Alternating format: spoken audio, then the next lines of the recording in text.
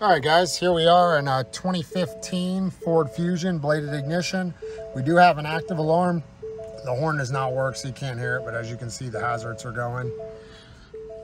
All right, we're going to be using our new ADC-2020 emulator and cable to bypass the alarm on this. This will be good for the bladed ignition and the prox version, anything that uses 1111 and 1112 as of right now. There'll be some other uses for the cable as well. So we're going to program keys. Yes, we do have an active alarm. We got the ignition off. All right, so we're going to need to disconnect the battery. We'll go out here. We've already loosened up the cable. So we're going to go ahead and disconnect here.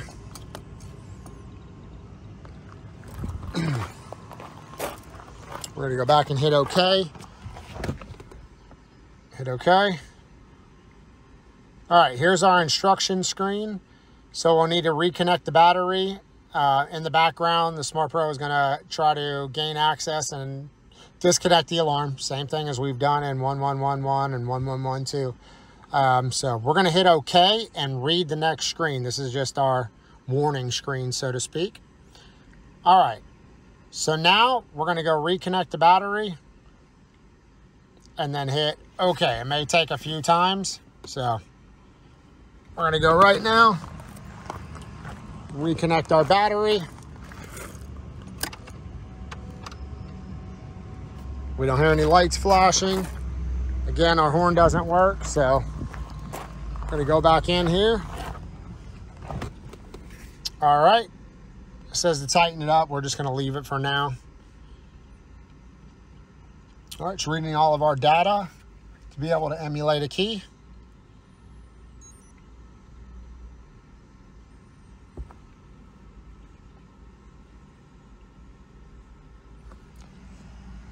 This is what our cluster looks like right now.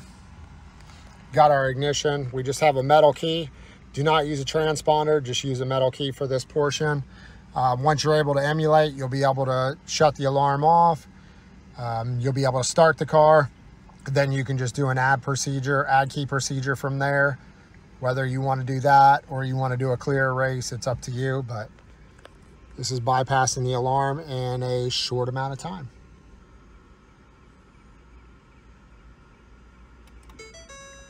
All right, heard everything just kick back on. All right. Initializing emulator. Okay, so we're going to take our ADC-2020 and hold it up here to our ignition like this. We're going to try to turn the vehicle on. As you can see, the flashers are still going. So it did not work on the first go. As you'll see, it will do another key ID.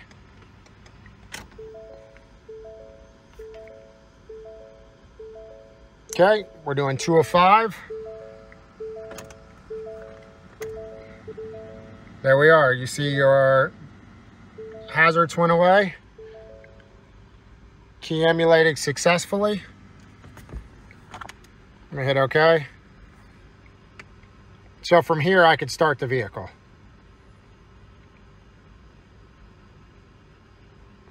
Seeing what it prompts you to do next. But go ahead and show you. You can see our security access is gained. From there, with our emulator and our brass key, we've started the vehicle. As you can see, we've gained security access. So from here, we can add key, we can do a clear erase, or whatever we feel necessary to do. That's up to you. As always, this video is brought to you by Advanced Diagnostics.